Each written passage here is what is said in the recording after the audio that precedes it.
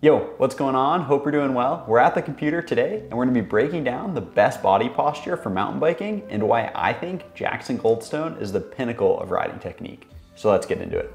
Taking a look here at this photo of Jackson, what we're gonna be focusing on is the position of his hips and his back. His back is straight, he is hinged at his hips, and his knees are over his feet. What he is accomplishing with this form is a stable spine and mobile hips.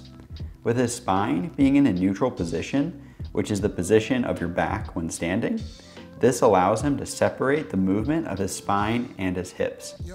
The benefit of this is that as he receives feedback from the trail, such as in this clip, his body is able to move freely, compensate as needed, and as a result, he's able to prevent major crashes. Additionally, riding with a neutral spine position engages your glutes and hamstrings, which provides you with added strength on the bike. If we take a look at this photo, Jackson is in a slight left corner, and as you can see, he's in the same fundamental body posture as the previous examples. However, in this case, the benefit of his position on the bike is even weight distribution between his tires, which helps him with cornering in this instance and braking in other instances. Here are a few other clips from Jackson's winning Val d'Isole run in 2023, which really shows technique. This clip is a simple section of the track, but shows Jackson's resting attack position on the bike. When slowed down, you can see his straight back, hinge at the hip, and knee placement roughly over his feet. Looking at this clip, he is riding an absolutely ridiculous line and making it look completely effortless, maintaining perfect body posture throughout the section. Now that we've broken down the key points of Jackson's riding technique, let's look at how you can incorporate these into your own riding and what you will gain from implementing them.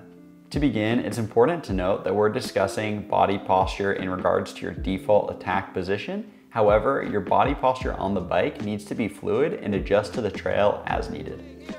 As you can see in these clips, Jackson's knees and upper body are moving as needed down the track. Some important factors to note that will affect your body posture on your bike are, for one, the size of your bike, as the reach will determine how spread out you are, and for two, just your build. Depending if you're 6'5", 5'5", people of different stature are going to look different on the bike, and you just need to find what works best for you, but these core principles will remain the same. To show you how you can adjust your own riding, we're going to do a brief case study on a rider who, in my opinion, has had pretty terrible form in the past, but has been able to fix it in recent years. Here's me in 2019, that rider with terrible form I was talking about. My back was crazy rounded and my elbows were ridiculously low.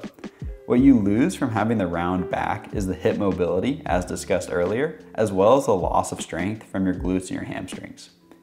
With the elbows being low, although this is not the main focus of the video, you lose strength over the front end of the bike as well as additional control.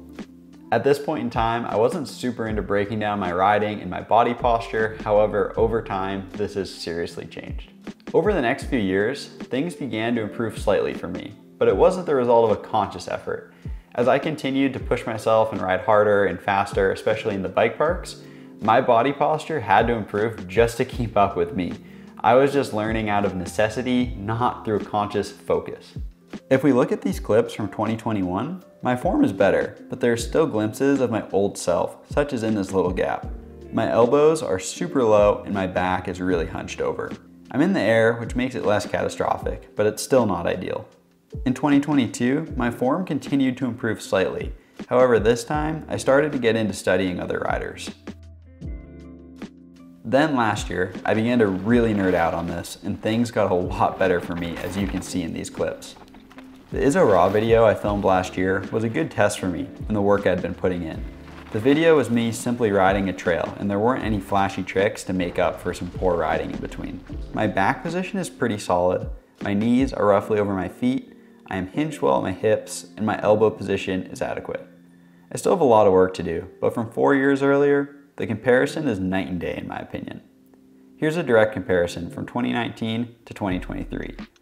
4 years made quite the difference.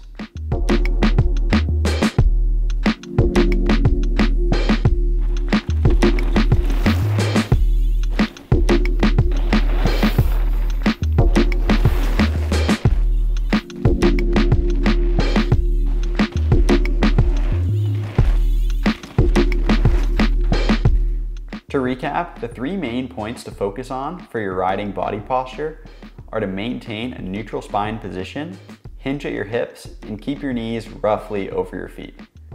One additional thing that has helped my body posture on the bike a ton over these past few seasons has been strength training. Birchard, who's a really close friend of mine, he's a strength coach and an orthopedic physical therapist, has helped me a ton with this. And if you are looking to do some work off the bike to improve your riding, his email will be down in the description below. All in all, the whole point of focusing on your body posture is to have added strength on the bike, which will in turn lead to added confidence. With good body posture, you'll be able to ride harder, safer, and get more out of mountain biking. For me personally, focusing on my body posture allowed my riding to reach new heights, and I hope this video can help you do the same. Thank you so much for watching, thanks for the support, and we'll catch you next time. Peace.